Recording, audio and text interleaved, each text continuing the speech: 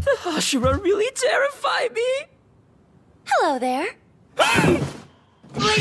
Lady Kocho! Good day to you. Oh my, leaving so soon? The two of you, how are you feeling? Well, if that's the case, let's have you start your rehabilitation training. Yes! Aren't you lonely all by yourself?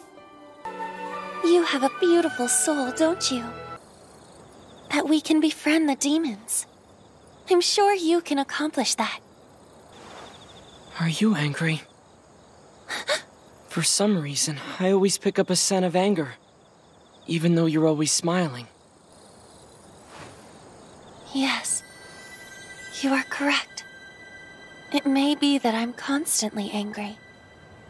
My beloved older sister was slaughtered by a demon.